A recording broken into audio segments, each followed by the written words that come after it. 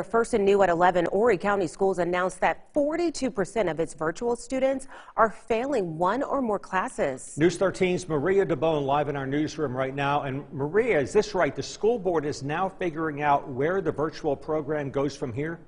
Yeah, that's right. This is for the next school year. The virtual program was created because of the pandemic. Superintendent Dr. Rick Maxey said this data is alarming. He said it's not about the teachers and congratulated them for doing a great job, but said every student is not equipped to work in a virtual environment.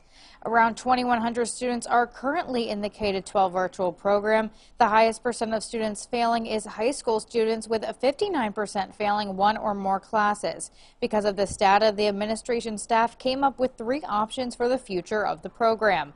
1, continue the program as is, make adjustments to the program by establishing perimeters for enrollment, and 3, dissolving the K-12 virtual program for the 2022-2023 school year.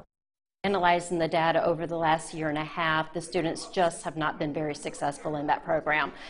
There's a lot of students that have a difficult time working independently and staying on task and completing assignments, and so we are seeing that.